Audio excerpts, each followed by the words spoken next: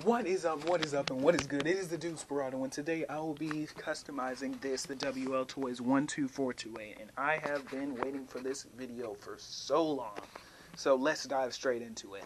So anyway, you see this is the Wltoys 12428. You probably know if you clicked on this video, but this is an incredible RC car, and I have a video reviewing this, and if you want to, do not watch it.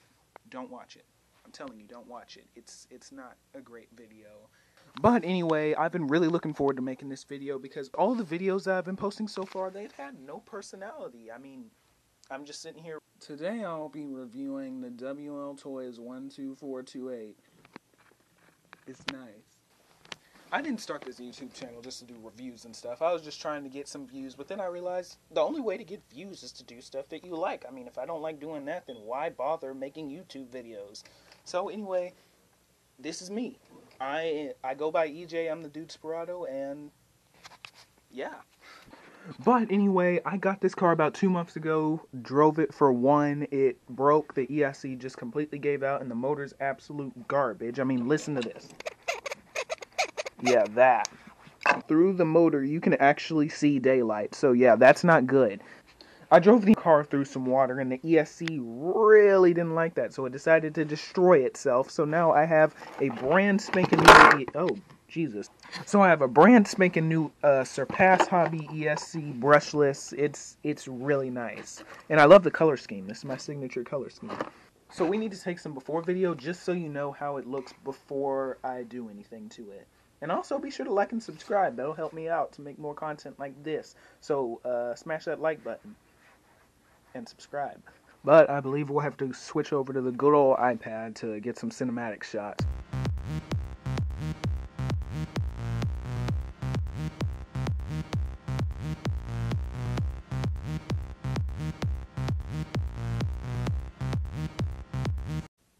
Okay, one of the tires just fell behind the dresser.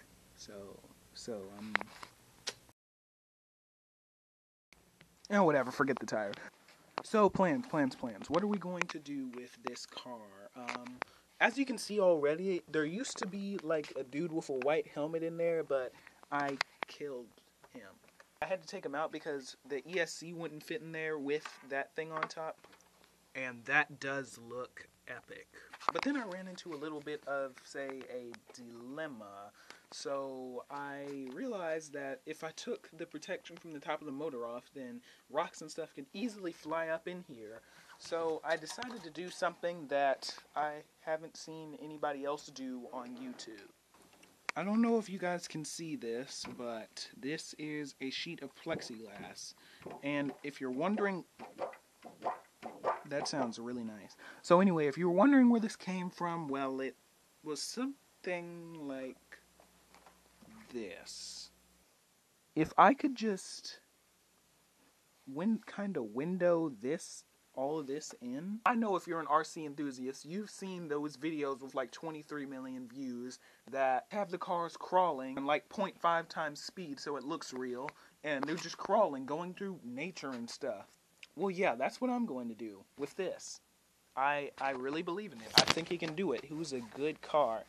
So that is the goal with this car, but obviously I don't want it to be completely stock because I'm going to throw some bigger tires on here, lock the diff. Also subscribe if you want to see all that because I'm going to be doing that pretty soon, I guess. Okay, we'll need to get rid of this for a second. Drop this into the abyss. Get our piece of glass and, yeah, let's try this.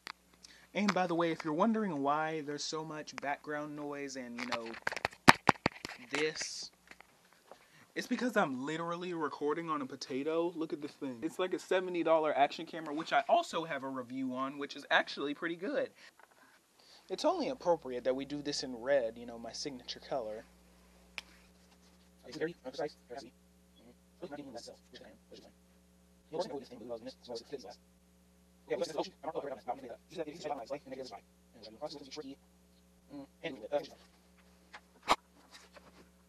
Oh god, this is really awkward. I really hope you're enjoying this camera angle, but I think this is a really good, template. This is probably as good as it gets. Now, yeah, I'm gonna cut this out.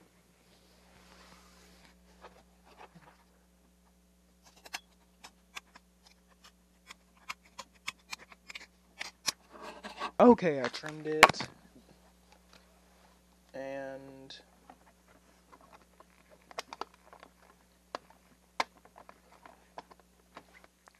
ooh, but it is coming together though. I mean, I know it doesn't look any different, but it's looking pretty good. Gosh darn. I think I might cut a little slit in the bottom of the glass over here because you see it doesn't exactly sit flush down here.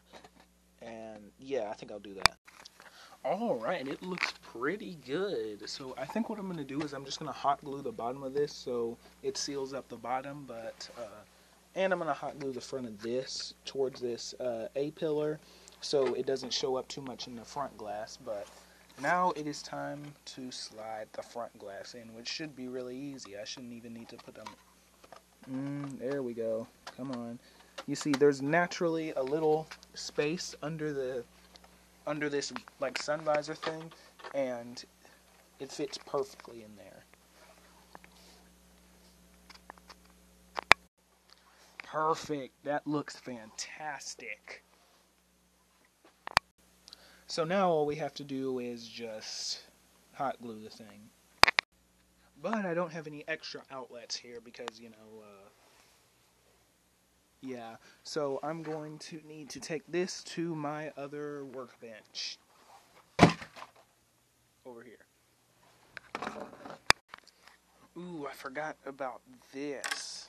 You see, cars that go through the jungle, you know, Land Rovers, all that stuff, usually they have these kind of wire things to brush off branches from the side, and well, I think you get where I'm going with. Okay, so the car is finished. Right now, I can't show you the rest of the car because I've done a lot to it.